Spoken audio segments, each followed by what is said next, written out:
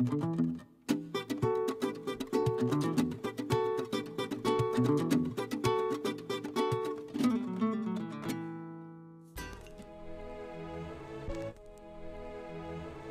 a tiny peninsula in northern Costa Rica, a unique environment and a time-honored lifestyle come together to yield the world's healthiest, longest-lived people. For 9 months, our team of scientists and media specialists studied them and brought their secrets alive. Number 1, Chorotega factor. Modern Nicoyans are heavily influenced by the indigenous Chorotega, who are relatively free of stress. Their diet of live fortified corn and beans may be the best longevity combination the world has ever known. Number 2, hard water. Nicoya water has the country's highest calcium content, perhaps explaining strong bones and fewer hip fractures. Number 3, family focus. Centenarians tend to live as a couple, with children or grandchildren, or with other family members from whom they get support. Number 4, light dinner. Eating fewer calories is one of the surest ways to add years to your life. Nicoya's strategy was to eat a light dinner early in the evening. Number 5, dry climate. Nicoya is the driest part of Costa Rica. In dry climates, food doesn't spoil as quickly, the sun is more intense, people get fewer respiratory diseases and more vitamin D.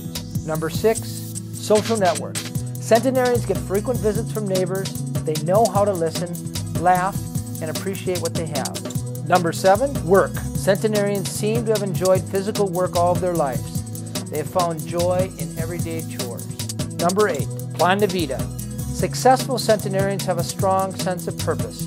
They feel needed and want to contribute to a greater good.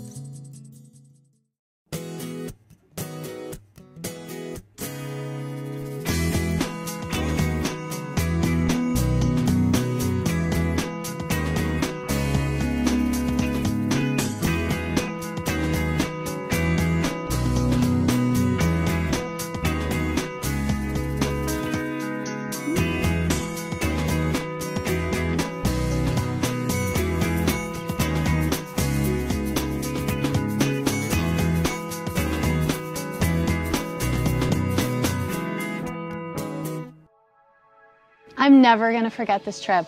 It's been unbelievable. It's been remarkable, and I think that I'll be thinking about some of the people that we've met, Panchita in particular, for the rest of my life.